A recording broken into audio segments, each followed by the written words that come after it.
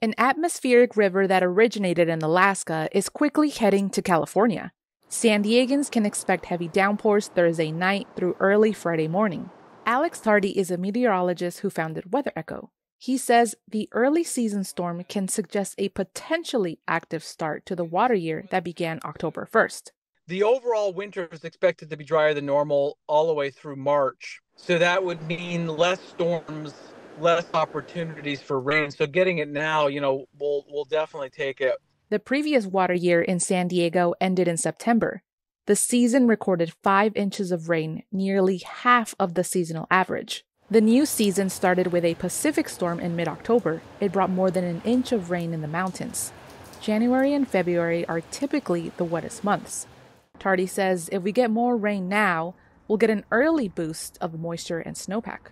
It can help allow that water to not just go into the ground, but go into our reservoirs where we really need to have it for storage. Widespread storms like this one can significantly reduce the risk of wildfires. Julie Kalansky is a climatologist at Scripps Institution of Oceanography. She says wildfire risk can drop if Southern California receives about 1/3 of an inch over 3 days. The National Weather Service says there's a high chance San Diego's coast will see at least half an inch of rain. With rain on the way, the county and CAL FIRE are providing free sandbags at several fire stations. Tammy Murga, KPBS News.